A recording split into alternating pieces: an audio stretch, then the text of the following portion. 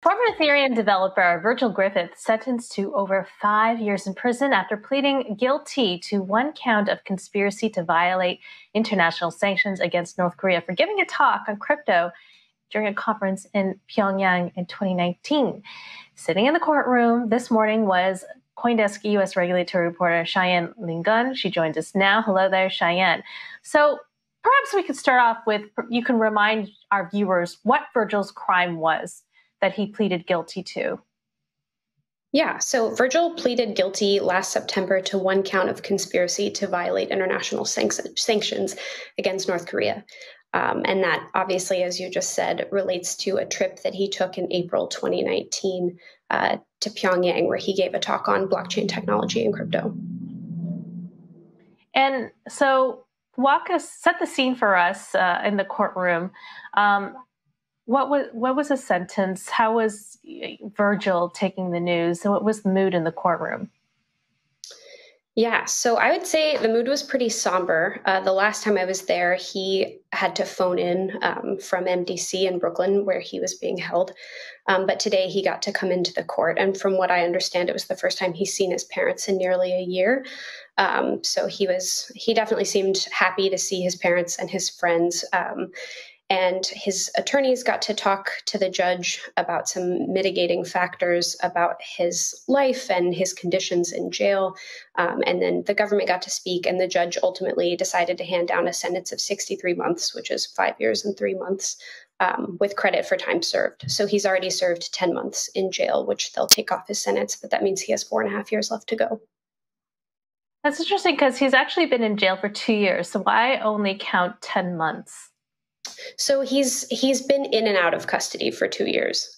He was out on bail for a while, but because he broke conditions of bail by directing his mom to take money out of his Coinbase account, apparently to pay his lawyers, from what I understand, that was a violation of his bail conditions. So he had to go back to jail. So he's only served 10 months in prison physically. And you mentioned he had friends there. Did he get to talk to his parents? Did he talk to his friends? And of course, he was a very powerful figure in the Ethereum Foundation.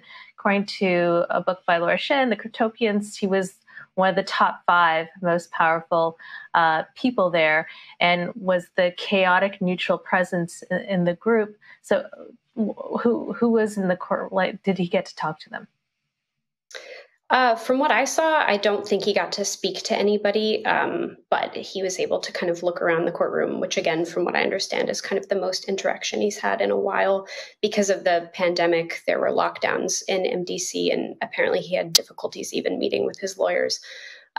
So this might have been the first time that he's seen people in a very long time.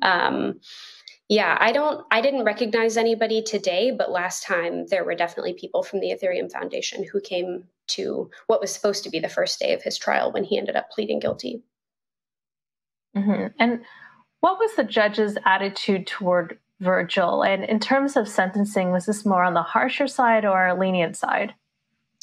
So the prosecution, after the plea deal, the prosecution recommended a range of 63 to 78 months. So you could say this is on the more lenient end of that range. It's also what the probation department recommended was a 63-month sentence. So the judge definitely stuck within the parameters that were set in the plea agreement. He could have sentenced Virgil up to 20 years in prison.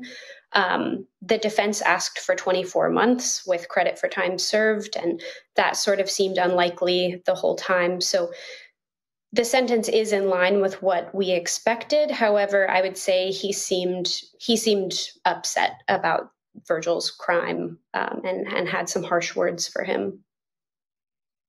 Yeah, I think I saw on Twitter some of the harsh words. Like, what did the judge say exactly? Well, so apparently Virgil has been diagnosed with having obsessive compulsive personality disorder and a narcissistic personality disorder. The judge said that he offered to work with the government both before and after his trip to North Korea, which the defense kind of held up as evidence of his cooperative and kind of generous nature. And the judge did not see it that way. He said that he seemed like a person who was willing to play both sides as long as he stayed the center of attention. He also said that he thought Virgil was trying to become a crypto hero for his actions. Yeah.